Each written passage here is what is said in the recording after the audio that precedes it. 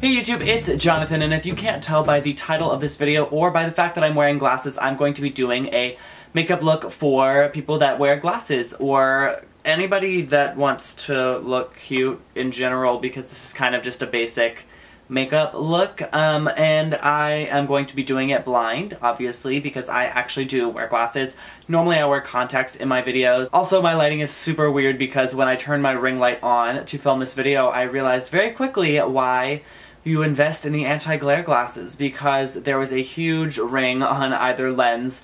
So I am going to be filming this with the umbrellas, and hopefully you can see well enough. I tried to make it as bright as I could, but let's get into it. Alright, I've taken my glasses off and I am now blind filming this for you. Hopefully it turns out well. One of my biggest tips when you are a glasses wearer who needs to do their makeup, obviously, without physically wearing your glasses so you can work around and get to your face, is to always keep the biggest compact mirror that you can with you to do your makeup, so that way you can really see as much of your face, like, close up as possible. For me, that is the Marc Jacobs bronzer palette, but there are thousands of huge mirrors out there in the world.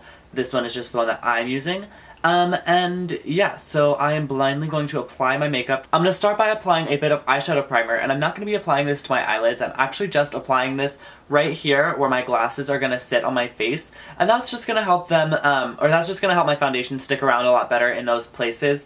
Normally when you're wearing glasses, it can tend to kind of move your foundation there, or like dent it or crease it, and so this is just going to help prevent that. I'm using the very smallest amount of this, but this is the one from Pure Minerals, and it is nice. I like it. And then I'm also going to be keeping my foundation very, like, minimal in that area. Mostly because, like, you're not really going to see it. My glasses are pretty thick. As you saw in the first couple frames, my glasses are thick black. So you're not really going to see that area anyways. And a lot of the stuff that I'm going to be doing today is going to be kind of making my eyes look brighter and more awake so that you can really see them from behind the glasses. Because my glasses are heavy. They do leave quite a shadow on my face. And they make my eyes look a little bit smaller too because I am nearsighted. So I'm going to be trying to open up my eye. Today I'm choosing Smashbox Studio Skin. This is a matte foundation. I'm choosing it mostly because it is the color that I am right now because I have self-tanned, and also because using a matte foundation keeps it here longer. When I wear my glasses, I tend to be a little bit more oily in this section of my face, and using a matte foundation kind of helps to prolong the wear. And I'm just going to be applying that with a foundation brush, just a couple pumps. And I'm not really going to put too much foundation over my nose anyways, so I'm keeping this mostly on the outer part of my skin. And I'm kind of having a spotty moment, so I wanted to wear something a little bit more full coverage too. As you can see, my glasses do leave kind of a lot of shadow around my eye area, so I'm going to be counteracting that with a brightening peach corrector. This is the one from Pixi, and I'm just going to look in the mirror and kind of see where my glasses are leaving a shadow, and really kind of focus this there, and then I'm going to be topping it with a light reflective concealer from Rimmel. Now that I have that corrector on and blended, I'm going to be applying Rimmel Match Perfection, and I am just applying that like in the inner corner where I'm the darkest, and then also kind of out here. I don't really want to bring this too far onto the face, because if I highlight my face like all kind of really dramatically, you're not really going to end up seeing it anyways, so I'm just going to save myself a little bit of that work.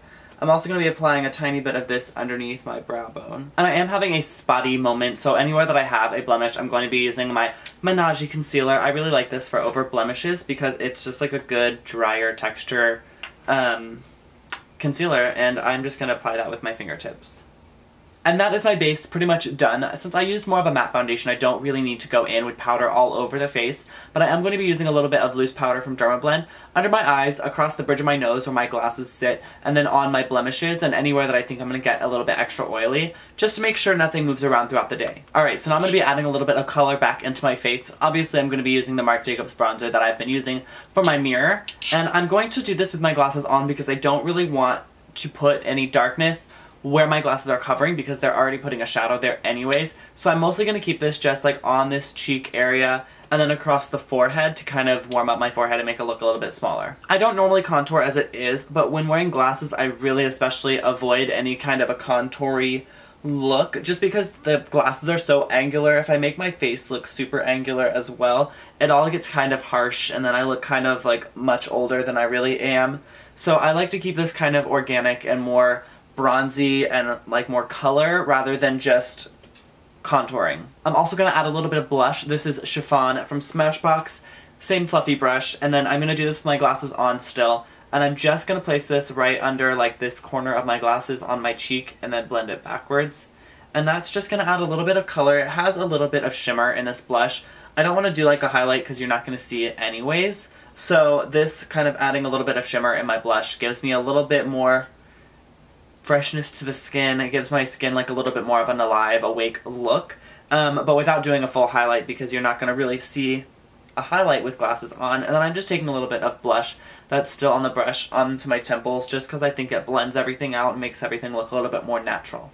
And that is my skin done. I am now going to be applying a little bit of a nude liner into the waterline of my eye. That's going to help my eyes stand out a little bit more from behind the glasses and make them appear a little bit bigger or more like their natural size because my glasses do tend to make my eyes look a little bit smaller and more shadowed. Next, I'm going to curl my eyelashes. If you have super long straight eyelashes, you might find that with mascara on, they're going to touch your actual frame or your actual lenses. So giving your lashes a curl is going to help them be a little bit further away from the actual lens. And it also is going to help to open up my eyes a little bit more. I love a good curled lash. This is the hardest thing I've done yet without being able to see. As you can tell from my previous videos, I never wear my glasses. I wear my glasses maybe like twice a year, and that's usually when I've like run out of contacts or my allergies are acting up. And then I'm going to apply my NYX Tinted Brow Mascara in the shade Espresso. You've seen me do this 1,000 times. It's my favorite thing for my eyelashes, personally. I don't like a full mascara look like on a day-to-day basis. So especially when I'm wearing my glasses, I don't want anything heavy around my eyes. I kind of want to keep it a little bit more light and natural. I'm really making sure to get my lower lashes because I have that lighter color inside my eye. This is really going to frame it and kind of make it look like it's part of my eye, make the whites of my eyes appear a little bit bigger from behind my glasses. Now it's time to talk about eyebrows. For me, my full brow is visible over the top of my glasses. That is not the case for everybody. Some people's are kind of covered with their glasses, and some people wear lighter colored glasses so you can really see their brows. It's all dependent on the shape of your glasses and the color of your glasses and the shape of your eyebrows. For me, my full eyebrow is visible, and since my glasses are black, I really do want to go in and define my brow a little bit because that's going to kind of play off each other. I don't obviously want to do like a big, thick, dark, angular brow because that's going to be competing too much with the glasses, and obviously the glasses are kind of the main focus of my face just because they are so statement. But yeah, I really want to go in and fix the shape, make them look a little bit more even side to side, and define them, but I don't want to make them super dark at the same time. Basically what I'm trying to say is that I want my brows to be defined and natural looking, and I think that will play well best with glasses. By the way, today I'm using the NYX Brow Pencil. This is the Micro Brow Pencil in the shade Taupe. I am going to be kind of comparing this to the Anastasia pencil in a few videos' time. I know that a lot of people want to try out the Anastasia Brow Wiz, but it is a little bit more expensive. And this one is, well, it's not the cheapest brow pencil at the drugstore. It's a lot less expensive than the Anastasia one, so I will definitely be giving you my full thoughts on this in the near future. I'm actually going to have to take off my glasses to fill my brows in because I can't really get close enough. So I'm just going to fill them in, and then I'll be back in just a second. Concealer pencil is really convenient for cleaning up around your brows if you make a mistake. The struggle is real. Oh my god, this is so hard. I feel so sorry for people who wear glasses every single day because I couldn't do this. I would just stop wearing makeup. Hopefully those brows look okay. That was definitely a lot harder than I was anticipating it to be. Last thing to talk about are lips. I'm going to keep it super simple by applying a tinted lip balm. You could go ahead and apply whatever lip product makes you happy. I think applying something more bright would definitely play really well with glasses because it would kind of give it something to play off of. But yes, so this is what I look like. Alright, that is my finished face for makeup with glasses. I hope you all learned something, or at least thought this video was interesting. If you did, give me a thumbs up, and leave me a comment below if you have any other tips for glasses wearers. Make sure you're subscribed to my channel so you can be here every Monday and Thursday when I post new content. You can click on my face right now if you're not already subscribed.